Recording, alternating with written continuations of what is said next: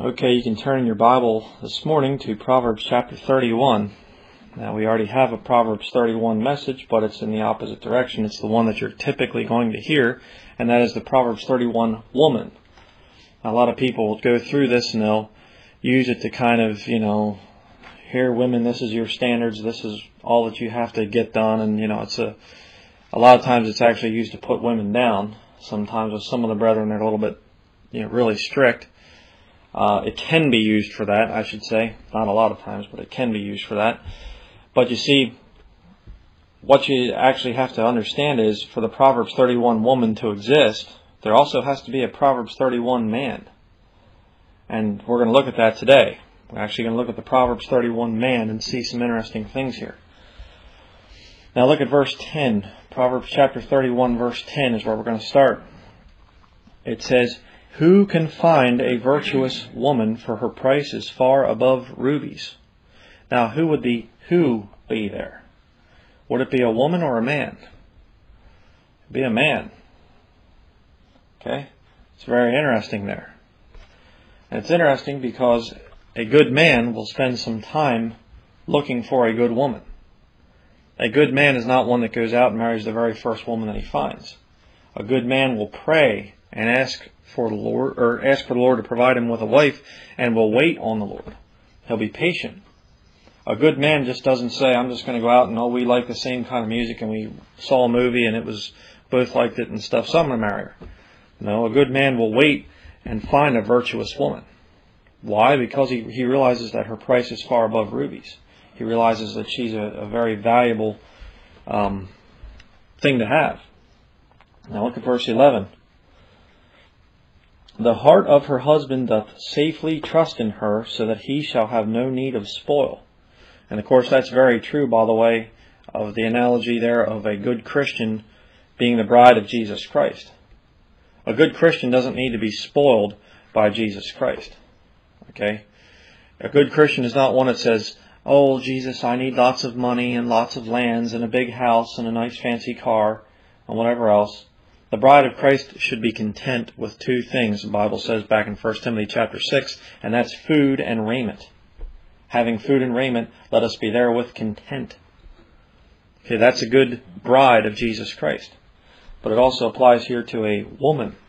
But notice here it says, "The heart of her husband doth safely trust in her." Now how does that work? Well, a good man will trust his wife and dictate responsibilities to her and praise her when she does a good job. Okay? That's how he's able to trust her. Excuse me. I had this kind of revealed to me yesterday. We were outside building a, woodshed area that we can store our firewood, and I had my wife, down in the yard working on cleaning up the old roof metal that we were using, and I showed her how to use the power washer, to clean it off. And I was kind of looking over a couple times going, she's kind of working a little bit slow, she's too meticulous. And I was coming up with all this criticism in my mind, and I thought, just keep your mouth shut, let her do it her way. And a couple times I looked back and I thought, well, she's getting a little bit faster. And after a while, I totally didn't even think about it. And I was up there on the roof, and all of a sudden I looked over and, she's done with that piece. Why? Well, you get to a point where you're able to trust your wife. You just say, well, she doesn't do it my way, but she does it her way. And she gets the job done and she does it well. So my heart can safely trust in her. I don't have to be there watching over her and one of the quickest ways to make problems in your marriage, and I've been married for a while now, almost 2 months, so I'm qualified to talk about this. I'm finding out stuff, okay? But one of the quickest ways to make problems in your marriage is to be overly critical of your wife, to be looking over her shoulder. I mean, nobody likes that, but especially so with a wife. She doesn't like her husband to be going, "You're doing it wrong, you're doing it wrong, you're doing it. Why'd you do it that way? What were you thinking?" Bad idea. So look at the reverse there, verse 11. If your heart safely trusts in your wife, what does that mean? That means you let her do it her way, as long as she gets the job done. You can safely trust in her, and you don't need to spoil her. Okay? And the truth of the matter is, part of that is, another part of this whole thing, keep your hand there in Proverbs chapter 31, but now go to 1 Timothy chapter 5, verse 8. This is another well-known portion of Scripture in terms of a man's responsibility to his wife. 1 Timothy chapter 5, verse 8. Part of the requirements for a Proverbs 31 woman is that her husband provides for her. And you say, was that a New Testament thing? Yes, it is. 1 Timothy chapter 5, verse 8 says, but if any provide not for his own. Notice the his there. It's talking about the man, not the woman. But if any provide not for his own, and especially for those of his own house, he hath denied the faith and is worse than an infidel. That's what God thinks about a man that does not provide for his wife and children. Okay, and it's talking there too about a widow, in verses, where are we at? Verses 3 through 7. Okay, you see the thing of the care of widows there. But verse 8 specifically shows the responsibilities that a man has towards his wife and children. Now go back to Ephesians chapter 5. Ephesians chapter 5, verse 25 through 30. We're going to look at that. We're going to see a couple more responsibilities that the husband has to provide for his wife. If the husband isn't doing his part, you're never going to have a Proverbs 31 woman. And that's the point of this sermon. There has to be a Proverbs 31 man for there to be a woman that meets those verses. Look at verse 25 here. It says, husbands, love your wives, even as Christ also loved the church and gave himself for it. Did you know a good man will love his wife in a sacrificial way? See there, and it says, as Christ also loved the church and gave himself for it. You know, one thing I realized when I got married, it's a sacrifice. I have to give up my single life. I can't do what I want when I want anymore. And you better think about that, by the way, if you're looking to get married. You're going to have to give up what you want in life. Because now you have a wife that you need to take care of. You need to provide for her, but you also have to give love to her. Okay? And I'm going to tell you right now, and this is something I'm learning, sometimes women need to talk. And there are times as a man you don't want to listen. But you know what? If you love your wife, you'll listen. You'll sit there and you will sacrifice your time and you will listen. And not just, sitting there going, yeah, and she's like asking you questions or something, you're going, yeah, you actually have to listen. See, that's the way you make a Proverbs 31 woman, is by actually being interested in what she wants and what she needs to talk to you about. There has to be communication in a marriage or it doesn't work. And if you want a Proverbs 31 woman and you're a man, you're going to have to sacrifice your time to listen to your wife. It's what you're going to have to do. Look at verse 26 here. That he might sanctify and cleanse it with the washing of water by the word, that he might present it to himself a glorious church, not having spot or wrinkle or any such thing, but that it should be holy and without blemish. So ought men to love their wives as their own bodies. He that loveth his wife loveth himself. Now notice there in verses 26 through 28, it's speaking spiritually of the church, but also of the wife. Now let me ask you a question. If you're a man, do you cleanse your wife with the washing of water by the word? Or are you making her life dirty through things like dirty jokes? Or how about bringing filth into the home via TV or movies or internet? Are you dirtying your wife or are you cleansing her? Do you read the Bible to your wife or discuss Scripture with her? The Bible says you're supposed to do it right there in verse 26. Sanctifying and cleansing your wife by the washing of water by the Word. That's very important. First, keep your hand there in Ephesians. Making you keep your hand in all kinds of places today. And turn back to 1 Corinthians chapter 14. Some men will say, well, I don't teach my wife the Bible. That's my pastor's job. That's the job of the preacher. Really? What we're going to see about that, 1 Corinthians chapter 14, verses 34 and 35. You have great responsibility to your wife if you get married.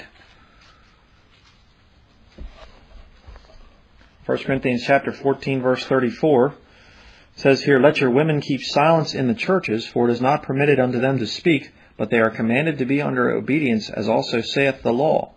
And if they will learn anything, let them ask their pastors at home, for it is a shame for women to speak in the church." Is that what it says?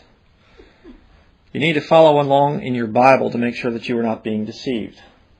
It does not say pastors. It says let them ask their husbands at home. A husband needs to be able to know the Bible enough that he can teach his wife.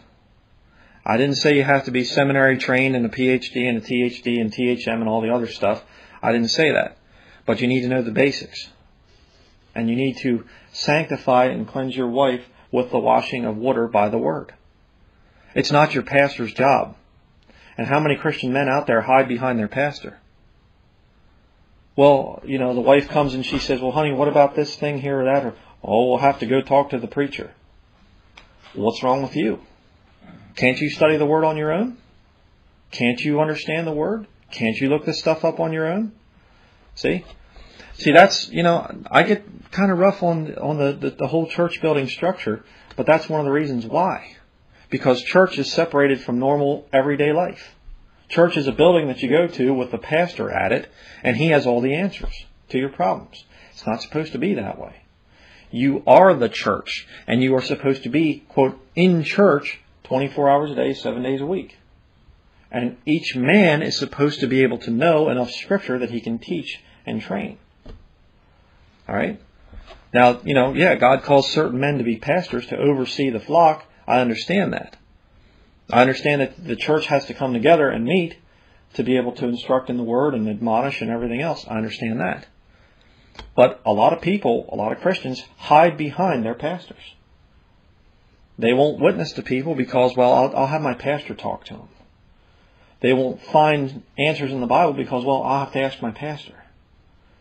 You're supposed to have a relationship with Jesus Christ for salvation, but also for sanctification. The Bible says that there is one mediator between God and man, the man Christ Jesus, not the man, the pastor. The pastor is not the mediator between you and the Lord. You're supposed to deal with God directly through Jesus Christ. It's very important to remember that. Turn back to Ephesians there. Ephesians chapter 5. It says here in verse 29, "For no man ever yet hated his own flesh, but nourisheth and cherisheth it, even as the Lord the church. For we are members of his body, of his flesh, and of his bones." And of course, you have the thing of a spiritual application there, yes, but also a physical application in that when two get married, a man and a woman, they become one flesh. And by the way, people say, "Oh, I think sodomite marriage is okay." How do you work that out? Christ and the church is given there as a man and a woman, not a man and a man. Isn't that interesting? You can't put sodomite marriage into the Bible and make it fit. It doesn't work. Okay? And a lot of these churches are going to be forced, these 501c3 churches are going to be forced to start defending sodomite marriages and performing sodomite marriages. Why? Because they're creatures of the state. And the state's going to tell them, this is what you're going to do, or we're going to remove your status, we're going to come and shut down your building because they own it. And that's what you're going to see. There's already stories coming out all the time on the internet. Churches complaining because they're being forced to, they're being told you're going to have to perform sodomite marriages. And they're trying to claim First Amendment rights and all this stuff. You gave up your First Amendment rights when you became 501c3. And this is going to be one of the big dividing lines. The issue of sodomite marriage. And if you're part of an incorporated church, you're going to have to, in the future, you're going to be leaving it. I'll tell you that right now. Now, let me just say this. If you are a man and you are keeping Ephesians chapter 5, verses 25 through 30, you're doing those things, you're on your way to having a Proverbs 31 woman. See, because you're doing your part as a Christian man. And therefore, your wife is going to be more likely to be like the Proverbs 31 woman, because she's going to be encouraged to be like that. Now turn back to Proverbs chapter 31, verse 12. And we just saw there in 1 Timothy 5:8 especially that a man is to provide for his own, and here's the result of it. Verse 12 in Proverbs 31. She will do him good and not evil all the days of her life. She seeketh wool and flax and worketh willingly with her hands. You know, when a woman feels encouraged and her husband trusts her, she will work willingly. He will not have to boss her around and say, why don't you get this done or why don't you get that done? Encourage your wife and she will do good for you. That's very important. A lot of men don't do that. A lot of men just kind of like, oh, I expect you. You're supposed to be a Proverbs 31 woman. Now get to it, woman. Well, that isn't going to work. Okay, you have to encourage her. You have to be there to nourish and cherish her. And it's interesting too, because as we just read there in 1 Corinthians 14, a good man is also going to be a good teacher to his wife. He'll teach her the Word of God. And also, I think a man needs to take an interest in the things that his wife is working on. Learn with her things like cooking, canning. I'm going to get into this a little bit later, but the women of our church here are learning to sew. There's a lot of things. And a man needs to encourage his wife in those areas. And don't expect to have a Proverbs 31 woman if you're not going to encourage her. Nobody likes that. Would you like to have an employer that just comes over and puts down your work all the time? Would you want to work for somebody like that? Of course not. You're not going to want to work willingly for a boss that's always putting you down. Well, how is it different with marriage? It's even more important in marriage to have that relationship between husband and wife where the husband encourages his wife. Proverbs 31 verse 14. She is like the merchant's ships. She bringeth her food from afar. Now that can be interpreted two ways. Number one, it could mean that she's going and getting kind of exotic foods because she's, she brings her food from afar so she can make special things, and she's really talented at cooking. Or it could also mean that she's actually going out looking for bargains. And those are the best places to get the best prices. And again, a husband needs to encourage his wife in that area. When she comes and she goes, look, I saved $1 on this item or something. Encourage her. That's important. Proverbs 31 verse 15. She riseth also while it is yet night, and giveth meat to her household, and a portion to her maidens. She considereth a field, and buyeth it. With the fruit of her hands she planteth a vineyard. She girdeth her loins with strength, and strengtheneth her arms. She perceiveth that her merchandise is good. Her candle goeth not out by night. Again, you see a very important thing here, and that is that a good man will provide his wife with raw materials. Notice that. You see the whole thing there in those verses, and we're going to see more as we continue. But he gives her the raw materials which she needs to be able to provide for the home. Okay, she's able to work with her hands to take these things, foods and ingredients and stuff like that, and cloth and all the things that a good woman should learn how to do. She can take those and make good things with them. There's an old saying, we're going to look at this real quick too, and that is that an idle mind is the devil's playground. One of the worst things a man can do to his wife is to make her idle. Do everything for her, make her life too easy. And you say, well, what are you talking about? Well, turn back to Proverbs chapter 6. People say, you mean I should make my wife work hard? Well, let's not make your wife work hard. You should provide for her things that she will want to work hard. Okay? And we're going to see about this, the thing of what happens when life becomes too easy. Proverbs chapter 6, verse 6. Go to the ant, thou sluggard, consider her ways and be wise. So an ant here is compared to a female. Very interesting. Which having no guide, overseer, or ruler, provideth her meat in the summer, and gathereth her food in the harvest. If you give a woman a garden and things, and she's able to have that and know and everything else, A lot of times they'll go out and they'll be busy in the garden and getting things ready. Once they learn how to can and how to do all the other stuff and preserve food, that's good. It's good for a woman. But you say, well, I don't know. Doesn't sound like a good idea to me. Well, look at verse 9. How long wilt thou sleep, O sluggard? When wilt thou arise out of thy sleep? Yet a little sleep, a little slumber, a little folding of the hands to sleep. So shall thy poverty come as one that travaileth, and thy want as an armed man. Did you know that when this country collapses, and it's going to happen, it's not a question of if, but when, we have to have the mark of the beast system come in, the cashless society. We have a cash society right now, so that has to be crashed. Okay? It's just the way it's going to be. And we can't keep going on. We're $20+ trillion in debt. We aren't just going to keep going on merrily on our way. America is somehow going to get out of what's coming to this earth. Things are going to crash. And you know who's going to suffer the most? Those men and women that don't know how to do anything for themselves, that live a life of convenience. They don't know how to grow food. They don't know how to gather food. They don't know how to prepare food, store it up. Those are the people that are going to suffer the most.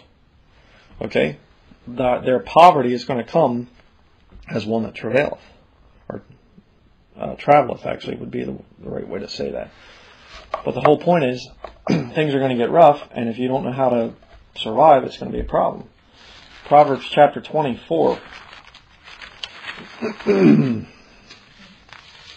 Proverbs chapter 24, verse 30. The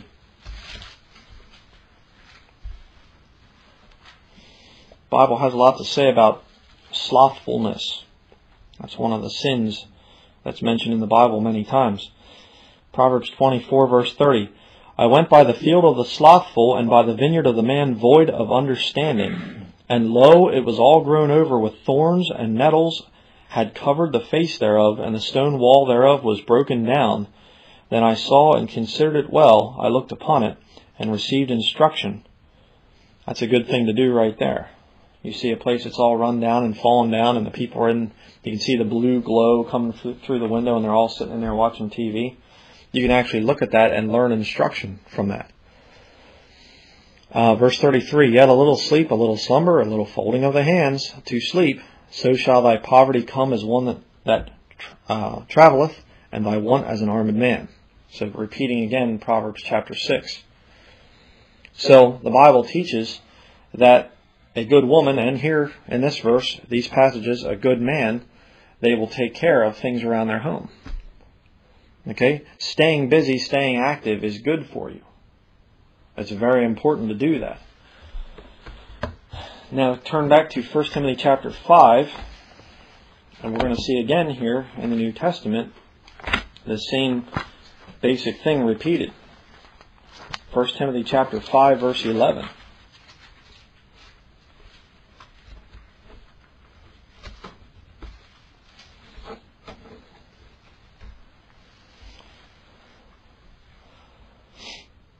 Okay, 1 Timothy chapter 5, verse 11 says, But the younger widows refuse, for when they have begun to wax wanton against Christ, they will marry, having damnation because they have cast off their first faith. And withal they learn to be idle, wandering about from house to house, and not only idle, but tattlers also and busybodies, speaking things which they ought not. I will therefore that the younger women marry, bear children, guide the house, give none occasion to the adversary to speak reproachfully, for some are already turned aside after Satan. Again, the idle mind is the devil's playground. A woman who is idle, who just everything's provided for her, or a man just takes care of everything and she never has any work to do or anything like that, it's going to end up in trouble. And a lot of women too become not only idle, but tattlers also and busybodies. They start going around, they start gossiping, they start their little circles and stuff. You know, there's a thing here locally, these women wear these red hats, red hat group, I don't know what they call themselves, but you'll see them going to the restaurants and stuff, and they're now don't tell me that they're not gossiping. You better believe that they're sitting around gossiping. What are they doing? They should be at home being busy around the house. But instead they go out and they go to restaurants and they go all over the place and just sit there and blah, blah, blah, blah, blah, blah, blah, blah, blah, blah, blah. I'm not saying women shouldn't talk to one another. Of course not. It's good to have Christian women fellowshipping with one another. But stay active. It's a bad thing for women to just become idle. Okay? Proverbs chapter 31, verse 19. We'll go back there again. You say, well, so what then should a Proverbs 31 man do? Well, keep your wife busy and encouraged. Keep her doing things and stuff and encourage her when she's doing right. Say, hey, that was really good. I really like that new recipe you tried, or whatever. If it's a bad recipe that she tried, well, still encourage her. Well, I think there was a little bit much salt in that one, Maybe we shouldn't make that one again, that. But it was good. I'm glad, you tried something new. Don't be like, this was the most horrible thing, and spit it out or something. No, don't do that. You say, why? Well, because then you won't get a Proverbs 31 woman. It's because you're not being a Proverbs 31 man. Proverbs 31, verse 19. She layeth her hands to the spindle, and her hands hold the distaff. Now, we don't have that very often anymore. You don't see women taking wool and turning it into yarn or whatever and then weaving things with it. Unfortunately, that's kind of a skill that's been lost. I guess you could still learn it, but I'm not totally against modern convenience of actually going to the store and buying your own thread or your own pre-made, wool yarns and things like that. There's nothing wrong with that. You don't have to we're going to go back and get, sheep and we're going to shear them and get it into wool and do the spindle and the distaff and all that, and get the little bobbin and I don't even know all the terms. But, you don't have to get that and have a big loom and stuff to weave things.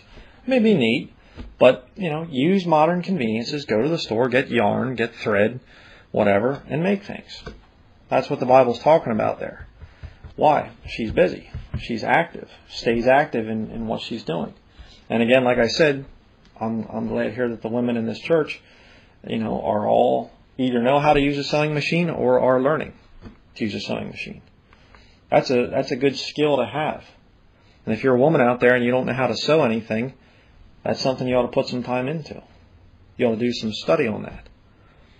You say, well, am I going to have time to do that when I'm watching my soap operas? But you ought to shut those soap operas off because they're garbage. And you ought to do something with your hands. Something to think about there. Verse 20. She stretcheth out her hand to the poor, yea, she reacheth forth her hands to the needy. Now, how does that relate to a good man? Proverbs 31 man. Well, he'll be charitable and not mind when his wife feels led to give to the poor. Okay, again, his heart safely trusts in her. I heard a story the one time where a man that I know, I'm not going to mention any names, but his wife sent $1,200 into Pat Robertson. And he's flipping out, How dare you send that kind of money in and stuff? We don't have that kind of money. That's a problem. That's not a Proverbs 31 woman or a Proverbs 31 man. Don't send in, huge checks to some multi-millionaire cell evangelist. That's a problem. That's not what this verse is talking about. Okay, that's giving your money to the wrong cause. But if a woman sees somebody that's poor and her husband safely trusts in her, she can say, here's some money, here's some food, here's something to wear, whatever. And her husband she doesn't have to report to her husband and he has to, what did you do? What did you give? Why? Because his heart safely trusts in her. Okay, that takes effort on the part of the man. First of all, to provide the money so that she can give it to the poor, but secondly, to trust her. Trust her judgment. All right? Look at verses 21 and 22. She is not afraid of the snow for her household, for all her household are clothed with scarlet. She maketh herself coverings of tapestry, her clothing is silk and purple. Then there's another little interesting thing there, because the Proverbs 31 woman is mimicked by Mystery Babylon, Revelation chapter 17. Her colors are scarlet and purple. I thought that was kind of interesting how Satan counterfeits what God says is right. And of course, Mystery Babylon is a type of the Roman Catholic Church. And of course, you can read about its destruction in Revelation chapter 18. But it says there about that this woman, again, she's providing clothing. She's making things. Okay? And what's that require of the man? Well, to provide for her and encourage her in what she's making. Tell her she's doing a good job. Now look at verse 23. Her husband is known in the gates when he sitteth among the elders of the land. Her husband is a good worker. Okay? Keep your hand there and go back to Ephesians chapter 6.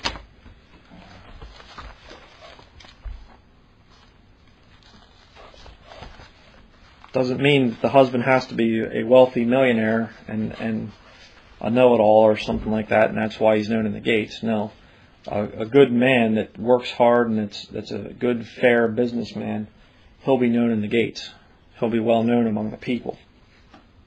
Ephesians chapter 6, verse 5 is what we're going to read here.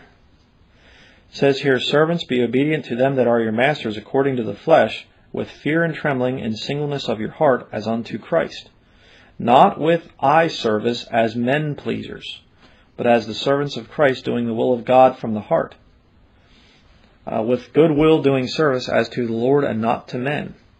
Now let me just stop here for just a minute. This is in reference to somebody who works. You say, well, what's a servant there? Well, we'll see about that in just a second.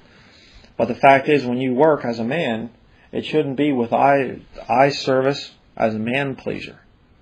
In other words, you don't just show off when everybody's looking, and then when nobody's looking, you go back and take a nap in the break room or something. No, it doesn't work that way. You should say, this job that I have is from the Lord. It isn't that I got this because of my talents or my skill.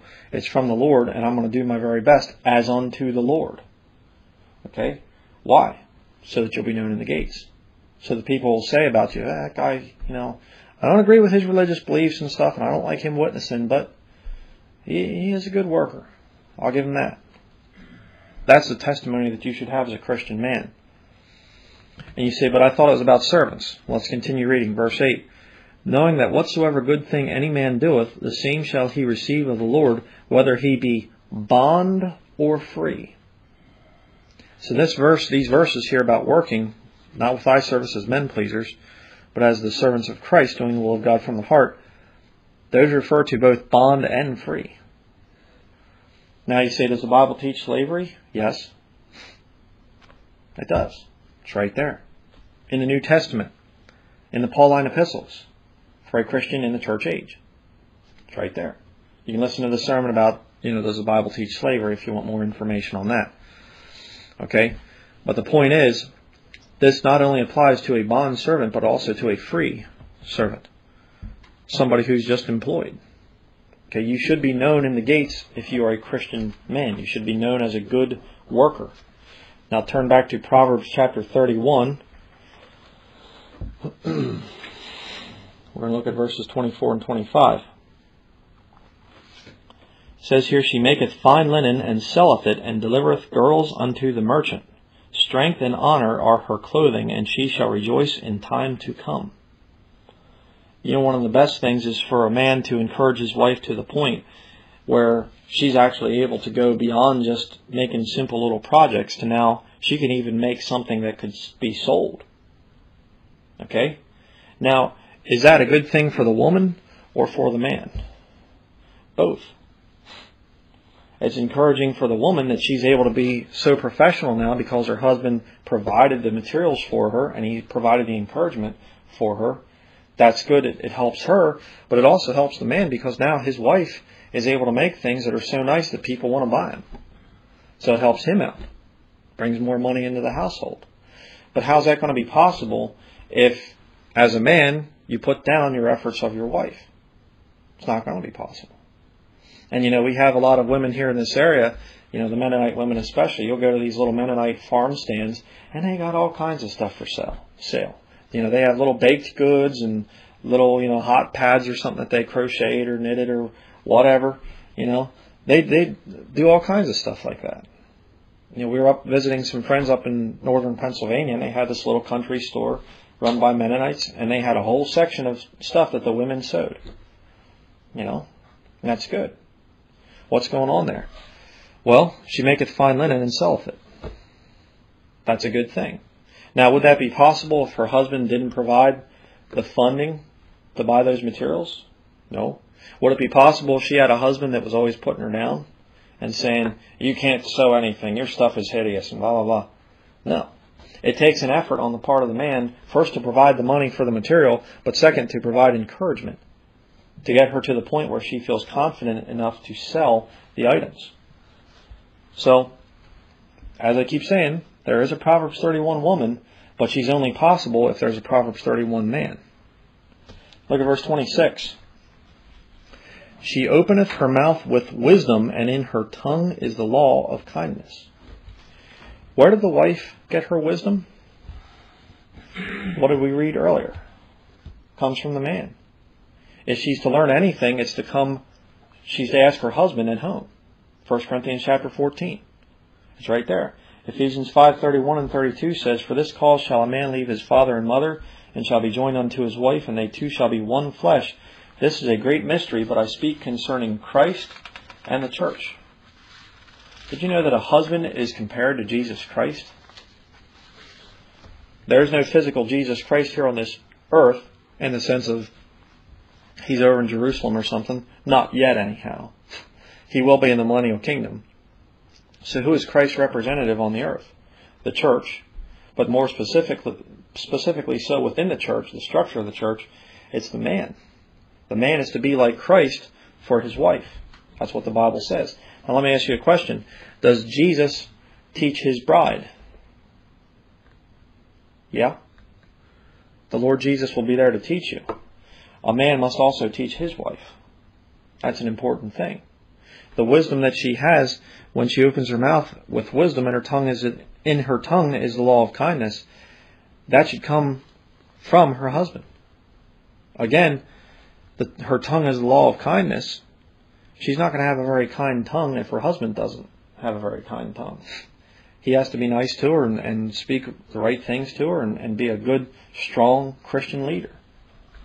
Now look at verse 27. This is another good one. She looketh well to the ways of her household, and eateth not the bread of idleness. What did we just read about idleness earlier? Yeah. A good man, a wise man, will keep his wife busy and encourage her to the point where she wants to willingly work with her hands. You say, well, that sounds like a lot of work. Yes, it is. I don't know if I want to do that. Okay, stay single. It's just that simple, Look at verse 28. Her children arise up and call her blessed, her husband also, and he praiseth her. Did you know a good man will call his wife blessed? He'll say, boy, I sure am blessed of the Lord. The Lord blessed me by giving you to be my wife. Again, we go back to the thing of encouragement. And it takes effort. Okay? Sometimes your wife does things that you think are dumb or whatever, or you don't agree with, and you want to blast her, and it's like, just shut your mouth. She does things differently. That's something that I've had a hard time with because I'm used to dealing with men. And you can't deal with men the way you deal with, or can't deal with women the way you deal with men. When we're out doing firewood, or when we're out, on the gun range or whatever, you can make fun of men and put them down and stuff like that. They get hurt, you say, get up, sissy, and stuff like that. You can't do that with women. You have to kind of get to understand women, and you have to encourage them. Okay? And that's how you get a Proverbs 31 woman. Not by just forcing these verses on her and saying, you submit to that. I'm going to do my own thing, but you submit to these verses. No, it takes effort on both parts. Look at verse 29. Many daughters have done virtuously, but thou excellest them all. Now, what does that tie into? Many daughters have done virtuously. What do we start out with? Verse 10. Who can find a virtuous woman? For her price is far above rubies. Okay? You have to search for a woman who is virtuous. If you are a single man, don't complain to the Lord if you didn't wait on the Lord and go out and get the wrong kind of woman, which we're going to see here in just a second. Don't go out and complain to the Lord and say, what is this woman that you gave me and stuff, Well, you need to wait on the Lord. Wait for the right woman. That's not going to happen very, very quickly. Okay, there's a lot of times it's going to take a while. Look at verse 30. Favor is deceitful and beauty is vain, but a woman that feareth the Lord, she shall be praised. Okay? Don't let your flesh choose your wife. Let the Lord choose your wife. Now, I look back at my past and I say there was a couple times when it was my flesh that was trying to choose a wife. And some of the women that I was interested in, it wasn't the Lord. And fortunately, I had enough, the Lord had grace for me enough to mess things up, And I didn't end up with some of the women that I was interested in the past. Because it was my flesh. It wasn't the Spirit. It wasn't the Lord's timing or the Lord's will. But it says there, a woman that feareth the Lord, she shall be praised. Well, by who? Who's the one that shall praise her? Look at verse 31. Give her of the fruit of her hands. Remember what I said. You provide those raw materials, the food for the recipes and the cloth to make clothing and whatever else. Give her of the work, or give her of the fruit of her hands, and let her own works praise her in the gates. Okay? What did it say in verse 23? Her husband is known in the gates when he sitteth among the elders of the land. The man goes and he sits down in the gates and he sits there and everybody goes, boy, that's a nice shirt you have on. Where on earth did you get something like that? Oh, this thing? Oh yeah, my wife made that. Really? Wow. Boy, she must be talented. That's a nice shirt. Oh, you go sit down in the gates, you go to your work, you go to your job and you say, oh, hey everybody, here's some cookies my wife made. Everybody eats them and they go, wow, those are really good. What's going on there? Her own works are being praised in the gates. She doesn't have to be there. She doesn't have to, we have to say something nice because she's standing here. No, her works are praised in the gates. Why? Well, because her husband did his part. Her husband took care to provide those things and encouraged her to the point where she has some real talents now.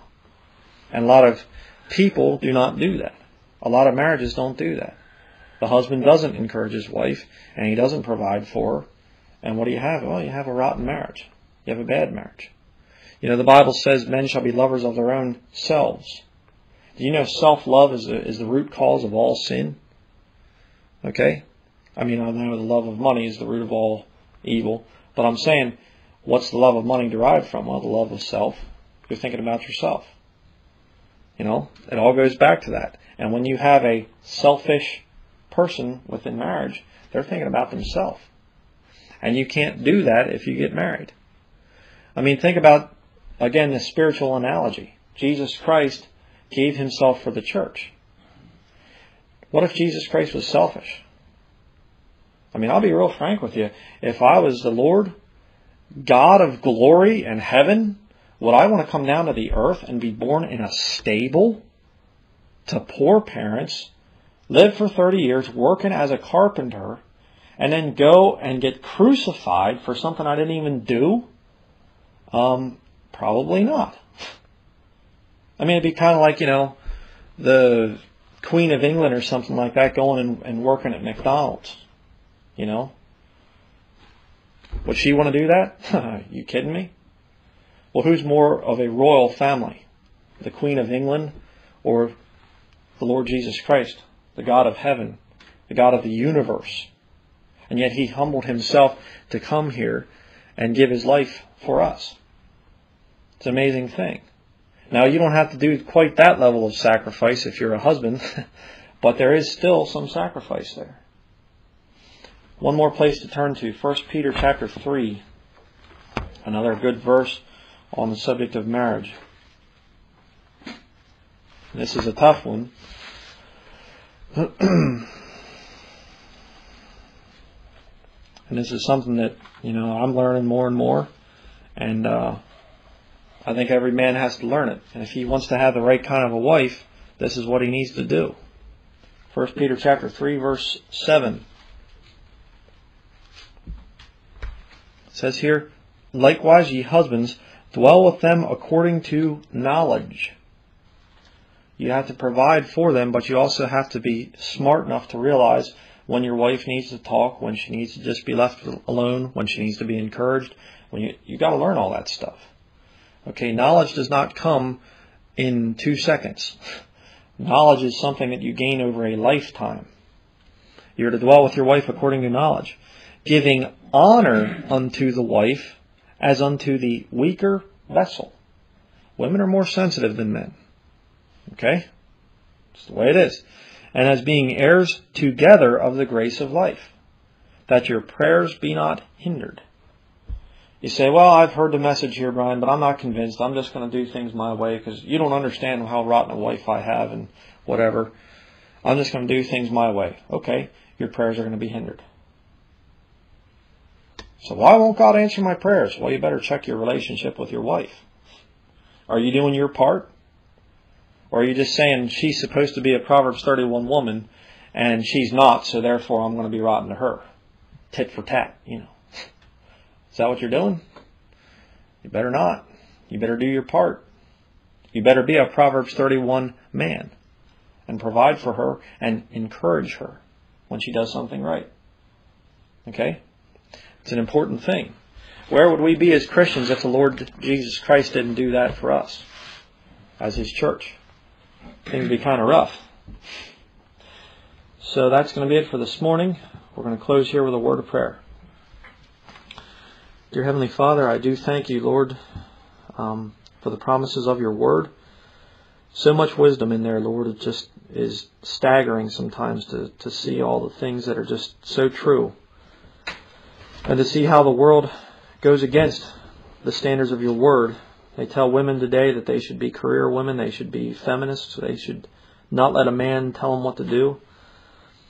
And yet, it's a man's responsibility to, and men are taught that they should just use their women as just fleshly toys, basically, and just push them around and do everything for them, and buy them the best of this and buy them the best of that, and so that, they'll have a happy marriage. And that's not the way it works. Convenience is something that there is a danger with. And I just pray, Lord, that those women out there that listen to this, that they would be challenged to do more things with their hands, especially as times grow worse. People are going to have to learn how to prepare food and to even make clothing and work with their hands like that.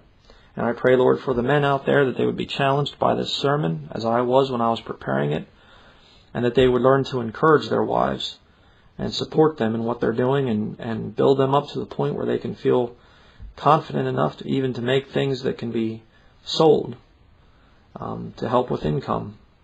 And Lord, I just pray too that if there are any couples out there that the husband has lost his job as a result of outsourcing or downsizing or all the other horrible things that are happening in this country, I pray that the wife would be patient with her husband. I know it can be very rough on a marriage for the husband not to be able to have a job and not be able to find work. And I know that that's happening, Lord, to thousands and thousands of men across this country, and it's a real strain on the marriage. So I pray, Lord, that the wife would understand that and appreciate her husband and see that he is trying and things. But I pray, Lord, that we would, those that would listen to the sermon would submit themselves to the Word and seek to obey it. And I just ask all these things in the name of our Lord and Savior, Jesus Christ. Amen. Let the elders that rule well be counted worthy of double honor, especially they who labor in the word and doctrine. For the Scripture saith, Thou shalt not muzzle the ox that treadeth out the corn, and the laborer is worthy of his reward. If these sermons or videos have been a blessing to you, please help us to continue this work by supporting this ministry. You can donate online through PayPal at our website, www.kingjamesvideoministries.com. Thank you, and may the Lord Jesus Christ bless you.